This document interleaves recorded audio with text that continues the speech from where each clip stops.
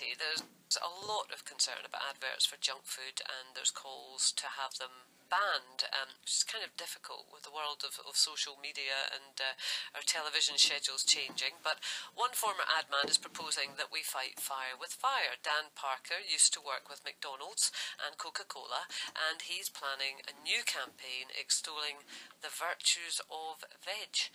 And he joins me now to tell us more. Good morning, Dan. Good morning. Good morning. Now, so you're now with what is called the Food Foundation. And you're a bit of a poacher turned gamekeeper, are you? Or a gamekeeper turned poacher? I don't know how that would work. I think I'm a poacher turned gamekeeper. I spent 20 years working in advertising with the big players in junk food and fizzy drinks. And then I got a slap in the face in the form of type 2 diabetes. Gave me a bit of a wake-up call. And so I closed down my business and stopped doing that kind of work and decided I would spend the rest of my time seeing if I could use my skills to communicate a more positive message. And so what are you proposing now? Well, so the Food Foundation, with partners such as Nourish Scotland, have launched a project called Peas Please. Peas Please is about making it easier for people to choose vegetables by working with retailers and food manufacturers and the governments and restaurant owners to make veg more available. The other part of this is we've got to make veg more desirable. Right? In particular, we need to inspire our kids. Now, I don't know about you, but my 8-year-old son, he's pretty much decided he doesn't like a vegetable before it goes into his mouth. Yeah, absolutely. I've got a very similar situation in our house. Right, so what we've got to do is we've got to get and talk to the kids, and we've got to inspire them to be excited about veggies. And at the same time, we've got to support the parents and give them every tip and trick and help that we can give them to help get more veg into our kids. How much of an impact do you think advertising has? Because, you know, having been on the other side of this and working for two of the kind of major brands, which many people would put into the box of junk food. Maybe you wouldn't, I don't know, but many people you would, okay, right? You know, so you know what the impact is. Right, absolutely. I mean, these companies spend billions and billions of pounds on advertising in its many different forms, and they have access to incredible amounts of data and lots of very smart people, and they analyse these things, and they understand that actually you can change people's behaviour through good advertising. That's why it's such a big industry, right? And if we want to talk to kids and get them to engage, we need to use not just advertising in the purest sense, but getting into digital media and social media and the areas where the kids go, and making veg exciting, normalising it in their diet, and getting them engaged. But you're not going to have billions and billions of pounds, are you? You're not going to have access to the data that some of these major corporations have. So are you always going to be a kind of David against Goliath? We are definitely going to be a David against Goliath. I mean, currently only 1.2% of the money that's spent on advertising food is spent on advertising vegetables. So yes, we are going to be David against Goliath, and we're going to need a pretty good sling if we're going to have a chance of winning. But thankfully, we've got lots of great people rallying around, lots of supporters like Jamie Oliver and Hugh Fearnley-Whittingstall, and lots of different community groups and local food writers and chefs who are all rallying around to pool our resources, work together, and see if we can get a good, strong message out to the kids. Okay, well, we'll talk about the message in a minute. We're also joined by Becca Miller, who's a nutritionist. Morning, Becca. Morning. Good morning. And Scott MacDonald, who is a grocer supplier. Good morning to you, Scott. Morning, Kate. Good morning from GM Breckenridge. Becca, do you think it is about making veg exciting? I think it's a bit more than that. Excuse me. I think it's about making it just normal, making it part of our world every single day, rather than something special, keeping it all the other way around, all the things that I've just been talking about being advertised being your treats, and the normal thing that's just part of your everyday life. Make that your veggies. And what do you think the key to doing that, to turning that around, is going to be? Because I think for many people, I'm using junk as a kind of catch-all term, but the less nutritious foods have become normal, and the veg has become the exception. We have got ourselves into that situation. How would you say that we turn that around? Well, even if we start looking at like the old things that we used to do, you remember Go to Work on an Egg? These sort of advertising things, they made a very healthy change to the nation. If we start making people think food rather than junk with advertising, then maybe the harder sells that veggies can be for people, maybe that's how we get in there and use the kind of role models that kids have in a more positive way and not in a negative way, because we don't not let them be attached, but we don't let the money be attached to the wrong focus for children. But do you think advertising is key to this? Absolutely. I was talking to a few people about that. I was doing this morning, and I said, what can you remember from your childhood? And I know myself, I can't remember my own phone number, but I could tell you every jingle for the Milky Bar Kid, for, the red car and the blue car. We can all do it. And I think it's just, maybe not that product that we buy, but it's in us. It's just literally in us, like Christmas carols are in us. And if we have the right things to kind of feed from, then maybe it makes a life-changing difference, not just, those sorts of products. So what do you think, Scott? Yeah, I think we need to keep going with the social media aspect. It's a big part of our business is promoting on Facebook. We do loads of promotions on Facebook weekly. We're getting 130,000 shares on Pampers, that kind of thing.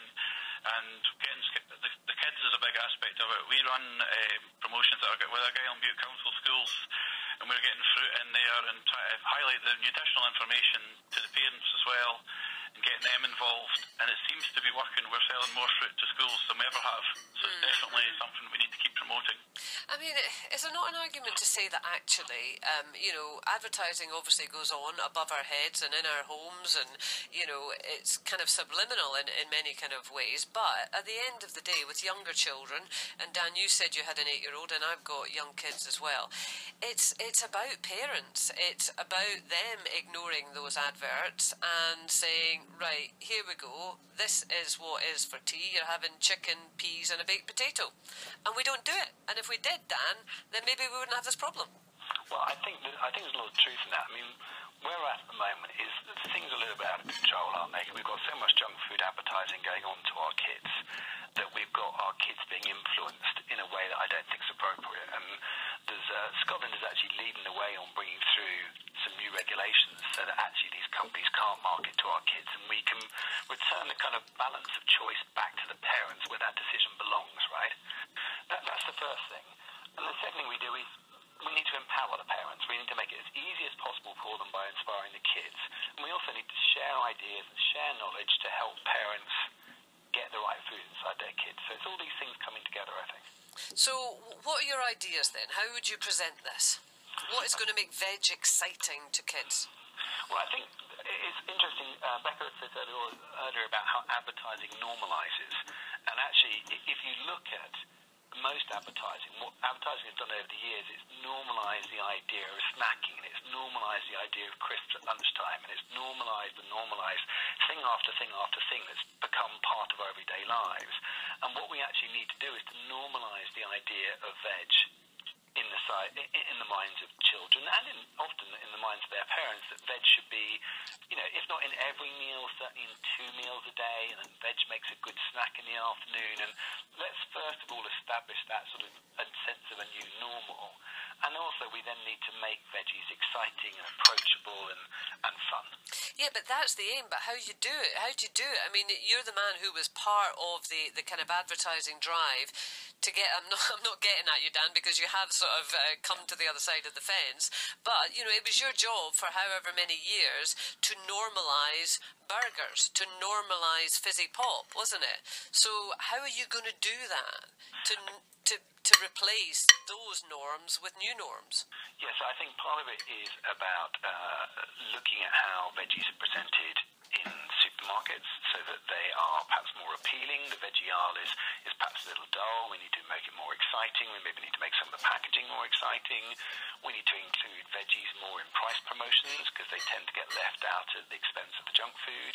And then we also need to use advertising to get people's attention and maybe take them to digital environments where they can interact possibly with games or opportunities to learn and share and create things, because for a lot of kids these days, they don't watch a great deal of traditional advertising. What they do is they engage with things and create things, and we can create vehicles that allow them to do that with vegetables. Right. Let me get Becca and Scott's thoughts on that. I think it's... Oh, sorry, go Scott. Oh no, sorry, on you go. Ladies first, go on, Becca. No, Thanks, Scott. I was just thinking, it's all very good and well, but I think if this modern world of kids and so on, maybe we need to use their icons. You know, if Ronaldo was seen eating carrots, maybe that would make carrots cool and make them accessible to do those things rather than, you know, the big money that he gets paid to do things that are not quite as healthy.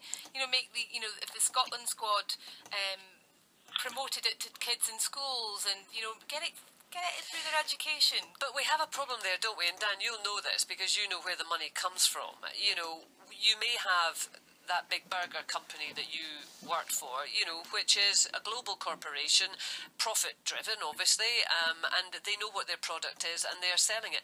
You know, who's the equivalent carrot body, you know, or broccoli body, who's going to invest the same level of money to make carrots ubiquitous and give Ronaldo or whoever zillions to promote them?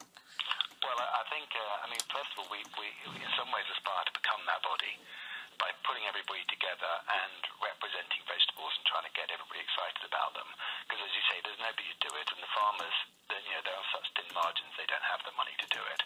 So hopefully we can bring people together and we can raise more money and we can make those kind of exciting things available. To some great extent, I doubt whether we'll ever have the budget for Ronaldo. But if he's listening, I would say, Ronaldo, type please into your search engine, give us a call, and obviously can for free. And hopefully we'll get more people like that stepping up and realising that actually, as celebrities and as sports characters, they actually have a responsibility. And it's good if some of them step up and help. And we have got a few coming through and volunteering, and we hope to see more doing so. Yeah. Scott, what are your thoughts? Yeah, I think I echo what Dan's saying, but I think it's maybe to aiming for Ronaldo, we'll maybe kind of start a bit more down to earth. Let's get kids, let's get them out and about, get into farms in Perthshire, get them out in these strawberry farms in the summer, and get them coming up into places like our warehouses, depots, small trips. Just, you know, if you just give them the fruit and veg and say, look, let's try this, see what you think of it. And they might think, oh, this isn't too bad. But it's difficult to do that as well, health and safety in these aspects, something you need to think about. How much of a significant factor do you think price is? Because whether it is true or not, that there is generally a feeling that fruit and veg is more expensive than some of the junk foods that are there. So price does always come up in this conversation. Yeah, that's exactly the case. I mean, look at, especially if you go for homegrown produce, I mean, the price of something homegrown British will be more expensive than it is from abroad. And mums and dads aren't going to want their kids eating like South African apples, such like, and they'd rather something maybe British or Scottish, which is a lot dearer, which maybe puts them off a wee bit. If we could try and reduce the price of homegrown produce, we'd maybe be able to promote it a lot more. But it's a very difficult thing to do, is with the costs of doing that.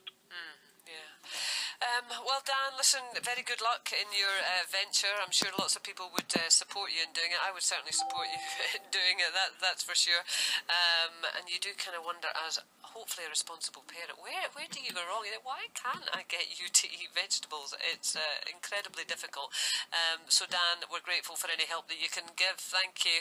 And thanks also to Becca Miller and to Scott McDonald. Thanks, Scott.